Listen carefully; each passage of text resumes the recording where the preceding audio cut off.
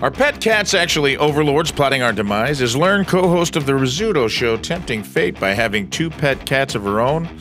And can rock stars be cat people but still be rock stars? All that and more today on the Number 2 Show.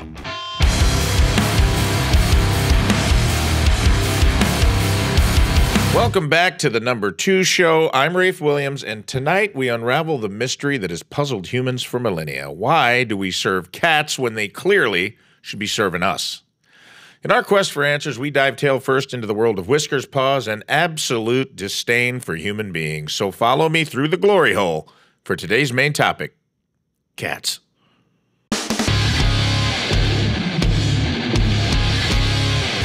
It's truly bizarre, isn't it? These creatures stroll into our lives, use our homes as their personal litter boxes, then climb on our counters where we prepare meals with their little ammonia pee-pee and dookie paws, and we're just okay with it. They got the run of the place, and why? Because every once in a while, these little claw machines rub up against my leg and purr on their way to hide a turd inside my pillowcase? No, not him. He's the turd inside of a claw machine who is facing a legal my pillowcase. Different thing, but he definitely seems like a cat guy. The internet, the digital realm of endless knowledge and innovation, is ruled by these furry despots. I'm convinced if cats had opposable thumbs, they'd have already enslaved humanity and slowly given us a thumbs down in a cat coliseum like the Roman Emperor Commodus as they fed us to their overgrown lion-tiger cousins. At the very least, they would use those thumbs to send a strongly worded email to our employers asking them to, quote, pay this fucking loser I live with more money so I can stop eating this fancy feast bullshit, end quote. I'm pretty sure that's what they're already clacking away on our keyboards in all these cute cat videos. They're not just hacking up hairballs, they're hacking into the mainframe. Their dominance online is inexplicable. A cat in a banana peel, a cat startled by a cucumber, a cat just fucking sitting there. Millions of views, tons of heart emojis. Meanwhile, scientists are solving the mysteries of the universe, and all they get are comments like, good job on the Mars rover, but you're still gonna die a virgin, dorks. Vape got out. But to understand how this came to be, let's claw our way back through history, shall we? From the annals of history. Cats, the notoriously nonchalant creatures, have been sauntering through our civilizations, winding around our ankles and our cultures for thousands of years. In ancient Egypt, cats were divine, symbols of mystery and guardians of the afterlife. The Egyptians worshipped Bastet, the lioness goddess symbolizing warfare, protection, and partying. A rather eclectic mix, don't you think? Imagine a fierce warrior standing vigilant guard while playing WAP on a baby grand piano with a giant pile of cocaine on it. Actually, I would go to that party. I think Kid Rock would be there. Fast forward to the medieval times, and cats had a public image issue associated with witches, dark magic, and all things spooky. Unfair? Maybe. Maybe. But let's remember, these are creatures that stare blankly at walls and then sprint chaotically and hiss for no apparent reason. Full disclosure, I identify as a non-cat person, so I struggle to comprehend the world's collective adoration for these puzzling creatures. The only cats I like are cartoon cats. Sylvester, Garfield, Heathcliff, and them Cadillac cats that lived in the junkyard. Hello Kitty, Tom from Tom and Jerry, and that poor little black cat that couldn't stay out of white paint and kept getting sexually harassed by Pepe Le Pew. You know what you did, Pepe. They worm their way into our homes, assert dominance over our furniture, and then, in a devilish twist, manage to become the sovereigns of our World Wide Web. The audacity. What gives them this godlike status on our screens and in our lives? But here's the flaw in my apprehension. Despite their aloofness, there's a peculiar charm to their nonchalant anarchy. An enviable rebellion against order and routine that I secretly wish to embody. Cats are almost constantly telling us defiantly to go fuck ourselves and keep scooping their poop balls and waiting on them hand and foot. So why are we so bewitched by these furry enigmas? My theory? Cats actually invented the internet just to disseminate their propaganda globally. Think about it. What better way for them to subliminally manipulate us into absolute subservience than by making us addicted to their nonsensical antics? And it's brilliant because while we coo at their calculated cuteness, they're plotting. Plotting to overturn the status quo. Where they're the pets and we're the masters. In their eyes, we're merely the clumsy butlers, the Alfreds to their Bruces, and one step away from being usurped. Did you know your cat plotted your demise 3 times today before breakfast? It's guaranteed. Who will save you when the feline uprising begins? Perhaps the secret lies within the heart of a successful cat parent. Which brings us to today's special guest. If anyone in my life is going to change my mind, it's her. My good friend and Rizzuto Show co-host Lern is joining us to share her firsthand knowledge from the fluffy underbelly of the cat world. But first, welcome back. My next guest has successfully navigated through the whims of our would-be rulers more than most. She's the co-host of the Rizzuto Show, my spirit animal, and self-proclaimed cat whisperer. Please welcome Lern. Hey, Rafe. Hi, how are you? I'm great. How are you? Been a while since I saw you, about 5 minutes ago when we got off the air at the Rizzuto Show, I'd say. That's true. It's nice to not see you because there's a wall in between us. And thank you for coming to the number 2 show. I appreciate you. You're welcome. Is this a glory hole? Oh, you better believe it's a glory hole. I wouldn't have a bathroom without a glory hole. Has anybody ever shown you anything through the glory hole? What do you mean, like their dicks? Yeah, of course. I've seen several. Would you like to see my pussy through the glory hole? I thought you'd never ask. Whoa.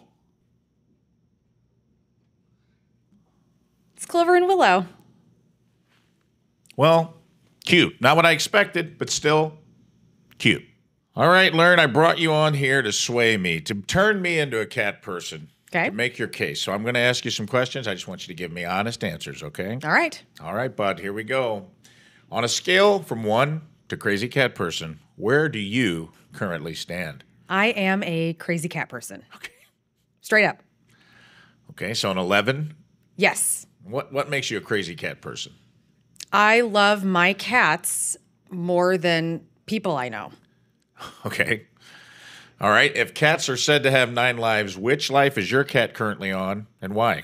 Well, they're living their best lives, Rafe, and they're on their first life. Actually, Clover is probably on her second life because she had intestinal surgery a couple years ago. Oh, can you tell me why your cats mean so much to you? Well, Clover means a lot to me because my aunt found her on her back porch, and I believe that she is quite possibly my grandma Imogene reincarnated. And Willow came to me in 2020, and he was picked up on the side of a highway in Kentucky by my friend Amy's mom. And he doesn't have like a full tail. He has a little hook tail. And so, you know what? He's on his second life too, now that I think of it. But yeah, they're just the best. They lower my heart rate and they make me happy all the time.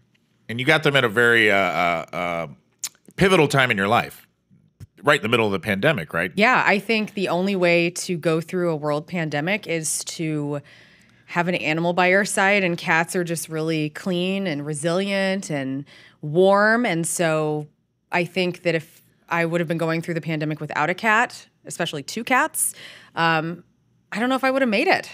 Now, you haven't swayed me yet, but it does make sense. In one word, explain the allure of cat videos on the internet. Cat videos can warm your heart because if you're not a cat person and you're interested in cat, we'll call it ethnography, and you've always wanted to know, like, what are cats like, you know, when they get the zoomies, or what are cats like when they're like licking up raw meats in broth, or, you know, what's it like to sleep with a cat? What do they do in the middle of the night? It's a great way to kind of go inside the mind of the humans that live with cats by showcasing what they do when they're just alive and coexisting. Interesting. That was not one word, but I'll take it. Like a crazy cat lady, she went on and on about the cats. Next question. If your cats ran for political office, who would run for president, who would run for vice president, and what would their campaign slogan be? Well, Clover would be the president, and Willow would be her vice president. Why is that? Well, she's just alpha. You know, she's crabby. She really puts them in line. She's older. Okay. And she, honestly, people are kind of like cattist. People think Clover's a boy cat, I think, based on her tortoiseshell coat. And everybody thinks Willow's a girl cat for whatever reason. Nobody's seen that 1980s movie starring Val Kilmer. But no, Clover's just alpha. There has to be one. They're very territorial, and she gets the job done. She really keeps everybody in line. Okay, what would their campaign slogan be then? No mice ever. No mice ever. 3, you know what? That works. We've learned anything from previous elections. It's that simple communication ideas tend to win the day.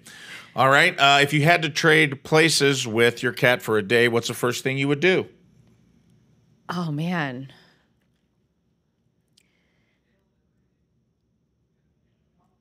You know what? Honestly, I would take a shit in that litter box. That is the first exact thing that I would do because I've never done that before. I've never actually climbed into a big sandbox. Have you ever gotten drunk and thought about it? No. Like Not I would even never once. I would never do it as a human. But if I were a cat, immediately shitting in the litter box. Okay. Well, you know what? I appreciate your honesty because that is a very honest answer. If cats secretly ruled the world, what would be the first law you think they'd enact? No more lasers. Full laser pointer ban. Good luck getting that past the NRA. All right. If your cat could speak for just one day, what's the first question you would ask them? Are you my grandma? That's the first question you would ask is, are you Imogene? Legally, you have to tell me. It's like being a cop. You wouldn't ask him anything else about the animal kingdom. Your immediate ask would be, are you my grandmother reincarnated? I guess I would also ask, can you read the minds of other cats? Because cats do not meow at each other. They meow at humans. And that's kind of evolved through time, or so I've read. And so I would want to know how cats communicate with each other. Is it through mind reading or is it through their eyes? Wow. That's deep. Thank you.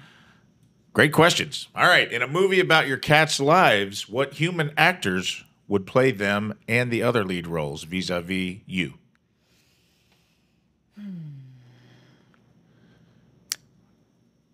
Okay. Live action. Live action. Lern's cats. So I get a role. I get an actor too? You get an actor to play you, but you have to pick 2 human actors to also play your cats. Okay. Well, clearly, I am being played by Kate Beckinsale. Hell yeah. Clover is being played by Meryl Streep. Okay. Good choice. Willow is being played by John Krasinski. Okay. And What a pairing. my husband would be played by Paul Schneider. Is that the guy that actually looks like him from The Office? Yes. Yeah. All right. That makes sense. That all checks out. Are you hungry for that John Krasinski, Meryl Streep collab? Well, Disney, phone lines are open. All right. Next question. If your cat wrote a memoir, what would the title be? Cat memoir. Memoir. It would be a cat meowoir. Okay. And it would be called Only Sleep at the Head. Only sleep at the head because they sleep on your head. Is that why? Clover sleeps at my head, Willow sleeps at my feet, and I feel like he gets kicked a lot. Okay. What song best describes your cat's attitude on a lazy Sunday afternoon? Sunshine, lollipops, and rainbows. Everything that's wonderful is what they got when we're together. I don't know if those are the lyrics, but Wow, that was It's really pretty good. What song is that? I think it's Sunshine, Lollipops, and Rainbows by Leslie Gore. All right. Now, you know what? That sounds like a fun Sunday afternoon. Thank you so much for sitting on the crapper with me here on the Number 2 Show. You're welcome. Thanks for inviting me to sit and be in the crapper with you. Uh-oh. You know what that sound means? It's time for the wrap-up. Well, there you have it, folks. Cats have woven their way into our webs and hearts, always leaving a trail of fur behind. They're a paradox wrapped in a mystery, wrapped in a cute, fluffy package that occasionally scratches us if we dare to pet them the wrong way. If you've managed to watch this without your cat casually strolling across your keyboard, consider yourself victorious.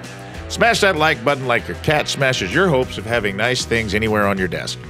Subscribe, share, and tell us about your feline overlords in the comments below. I'm Rafe Williams. Thanks for watching The Number 2 Show.